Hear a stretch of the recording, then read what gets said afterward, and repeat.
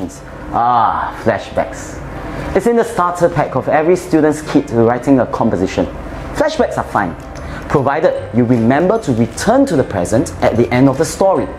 Often, a student starts a flashback and just ends the story suddenly. That's not good. If you have no idea what we mean, you should refer to the handout on writing flashbacks. Another thing to take note is to avoid overused flashbacks.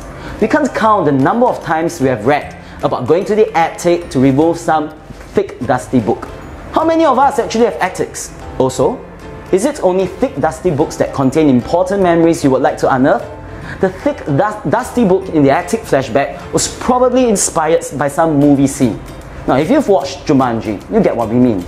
The characters get flashbacks when they unearth the dusty game from some abandoned place. As a student, you can make your flashbacks different by remembering to use this: people, objects, situations. In short, POS. So just remember, POS, people, objects or situations that remind you of an experience in the past could work as a flashback. The concept of a flashback is based on the memory your character has. Using POS, you can avoid having to talk about dusty books in attics. Here's an example of a flashback based on the title, A Memorable Experience.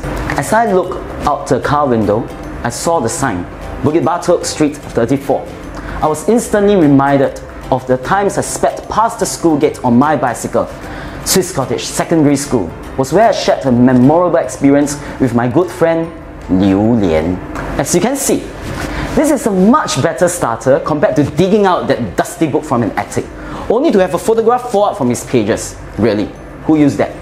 Remember, too much of anything is not a good thing. Avoid cliched flashbacks and remember to use POS.